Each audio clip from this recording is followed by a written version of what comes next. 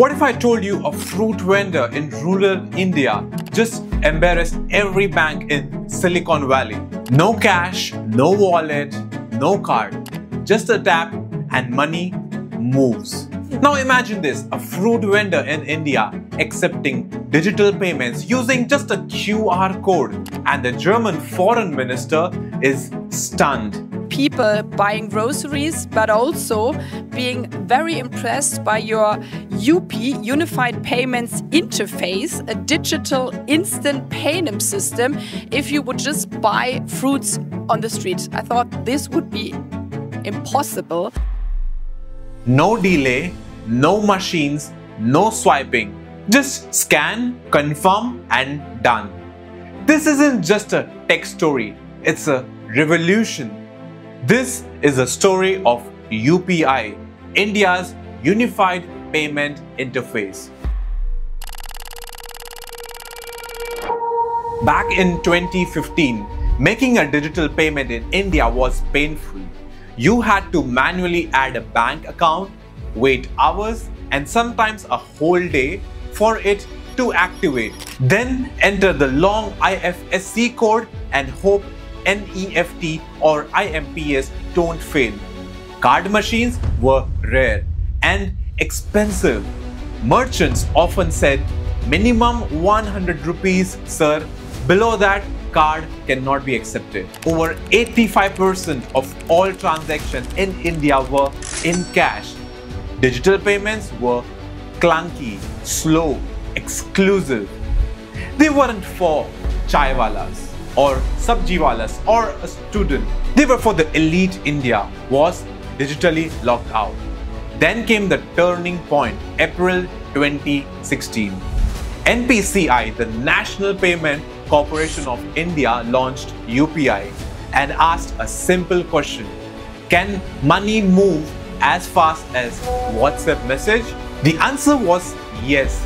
UPI worked 24/7. It was instant and free. You didn't need a bank account number or IFSC codes. Just a virtual payment address, a VPN, like a digital nickname for your bank account. And behind this revolution were some incredible minds. Nandan Nilekani, the brain behind Aadhaar and Infosys. Raghuram Rajan and Urjit Patel, backing the vision of RBI, and Dilip Asbe, leading the charge at NPCI. Together, they didn't just build a payment system, they built trust. But would the nation adopt it? Then came the unthinkable demonetization. November 2016. Cash disappeared overnight and the UPI was ready. To break the grip of corruption and black money, we have decided that the 500 rupee and 1000 rupee currency notes presently in use will no longer be legal tender from midnight to night. Suddenly people needed an alternative fast and UPI became the answer. But this didn't happen by accident. India have been preparing. 558 million Jan Dhan bank accounts, 1.2 billion Aadhaar IDs, mobile data prices from 300 rupees per GB in 2014 to 9 rupees per GB in 2022. The digital transformation was laid and the UPI raced forward. By June 2025, UPI processed over 8.39 billion transactions per month, worth than 24 lakh crore rupees. That's around 290 billion US dollars every single month. That's 640 million transactions per day. And this wasn't just in big cities, it was in villages, on railway platforms, in the street corners, at temples. Scan, pay, move on. Digital became daily. So how does UPI work for a person who doesn't know? Let's break it down.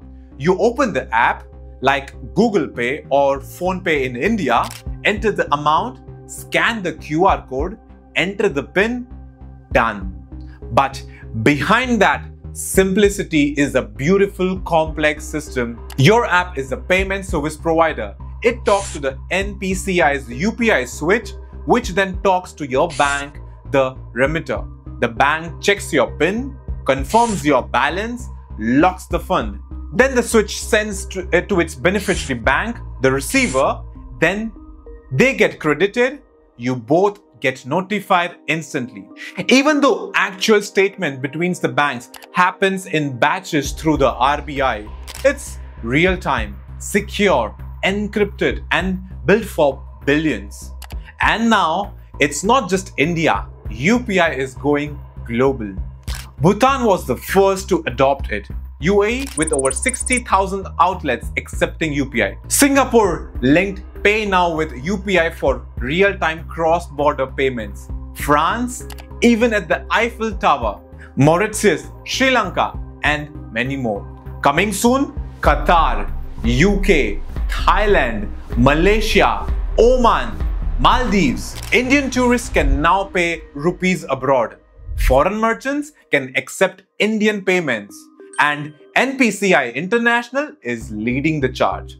UPI is no longer just a fintech product. It's India's soft power, like K-pop in Korea, like semiconductors in Taiwan. But beyond global pride, let's talk about real lives. A woman in village pays school fees digitally. A delivery boy no longer carrying cash.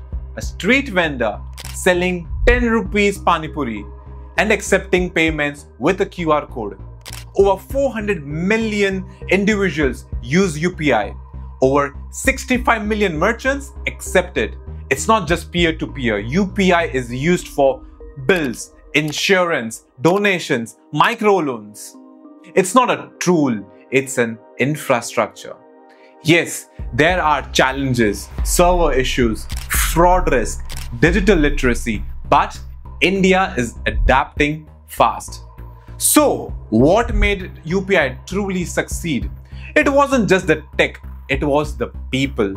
1 billion people saying yes to a change.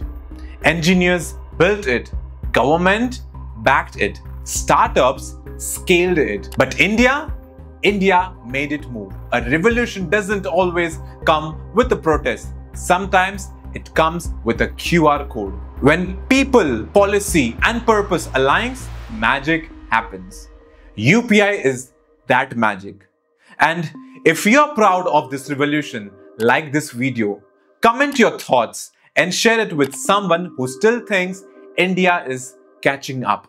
We didn't follow the world with UPI. We showed the world how it's done. Jai Hind.